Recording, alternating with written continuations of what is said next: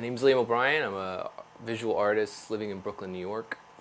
My parents, Terry and Camille O'Brien, were circus performers when they were young. They traveled all over the country. They did it for 20 years. They were on various shows, the Clyde Beatty Show, the Tarzan, All-Star Circus. So this is the life I grew up into, being on stage. My parents, they had a juggling act, Slackwire and Unicycle. So my older brother and I did this for many years. Eventually my parents wanted to retire and get off the road. Being on the road was a little too stressful for them. So they started working at Walt Disney World in the Dumbo Circus Parade.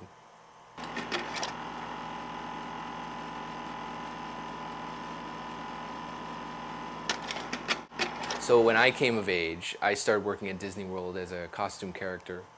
So my job as a costume character was to go out and hug children and sign autographs. I would be Tigger or Goofy, multiple characters. And I was in the parades and shows, and I did a couple commercials.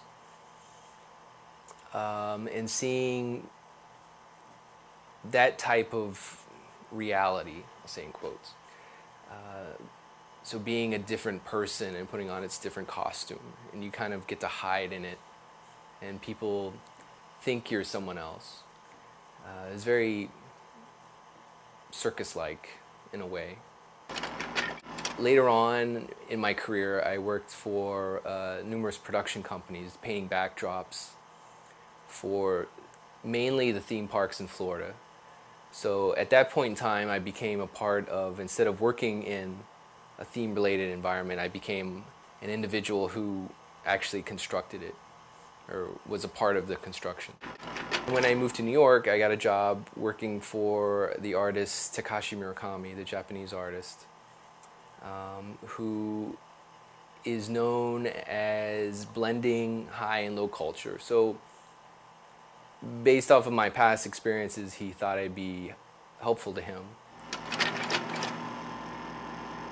So I'm sort of hitting both spectrums, or I have hit both spectrums. So low art and now high art. And in my own work, I feel that my past experiences, I am grabbing bits and pieces of it. A little bit of circus, a little bit of Disney. And that is what I use to create my own work. So sketchbooks have been very important in my art making process. I picked up the habit of doing sketchbooks when I was in undergraduate school. I like to keep different theme books. So all my ideas, I try to put them all in the book and keep the book theme related and use all the page from back to the front. So my first book, I started, I believe, in 1997, and I worked on it for 5 years.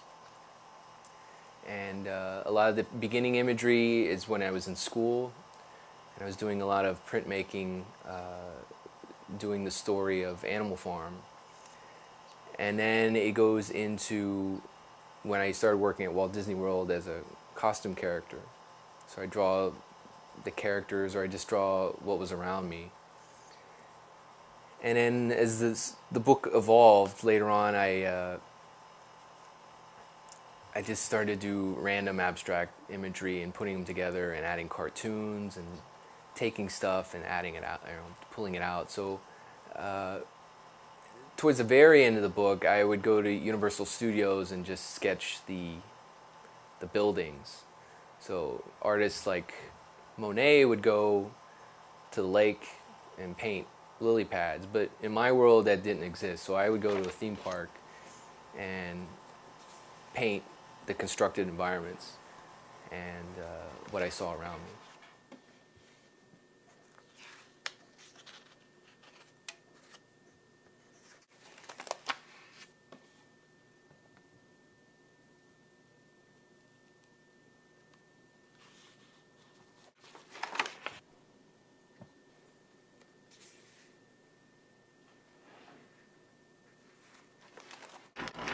The Snowman book was started in the late 90s.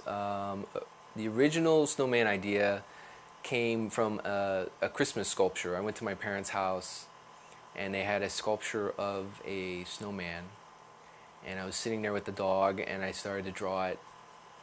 And it was reminiscent of the Calvin and Hobbes stories that I enjoyed reading in the newspaper. So I started to think it'd be great if this kid created a snowman and his whole goal in life is to take over the planet, but he's made out of snow. So like there's this irony to the whole thing. So based off that idea, I'm like, I'm going to do a book about this. So I started to start from the beginning and how the snowman was created and how he became intelligent. And then I had to figure out how he was going to survive the summer. So I had to create a fort for him. And as the book was evolving, it became very much like a lot of line work. It became even more intense, the line work. And I became more interested in pop-up books because as a kid I really enjoyed pop-up books. So I wanted to kind of add those elements to the story, things moving and things opening up, and make it more interactive. So at this point, the snowman, to make it through the summer, he falls asleep in his fort, and I'm doing the dream sequence right now where he's dreaming, which is all done in graphite, and eventually he's going to wake up and continue with his goal of taking over the planet. But again, this started in maybe 99, so it's taken 10 years so far, and I hope to finish the story at some point. But what happens is I get distracted with other projects, so it kind of gets on hold. But I always go back to it, and it's unconsciously becoming an autobiography in a weird way. The Big Ducks were inspired by the movie Batman Returns. It was a Tim Burton film. I went and seen the movie, and if you'd seen it, there in the film, the penguin is raised by circus people, and as his evil scheme is to steal all the children in Gotham City. So he's driving around town in this giant rubber duck car. It's a boat. And when I saw it on screen, I was really inspired by that. I really liked it. I don't know why. This is when I was working at Disney World. So I had this dream, like it'd be great if I could just do giant drawings of rubber ducks and hang them in a room. And you could go into this place. It would be like going to Disney. You'd go in there and you'd be surrounded by these ducks, and they're all smiling at you. And they were all bright and colorful, and it would just be a very happy place. And I just thought it would be really interesting to see. So when I had the time and money, I eventually started production of doing these giant rubber ducks. They're all done on 5-foot by 6-foot pieces of paper with dry pastel. And I have models. I've been collecting rubber ducks for a long time. So I would hold the rubber duck in my hand, and I would go back and forth from the paper to draw its likeness. I wanted it pretty accurate, just like with a lot of my portraitures. So at this point I have 18, well, around 20.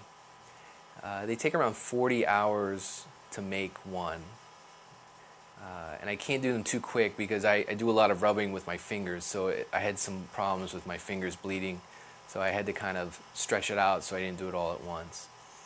But when I did actually have the exhibition of the giant ducks, it was, I would say, very similar to my own feelings about being in a circus, about working at Disney World. Again, it was drawing upon all my life experiences.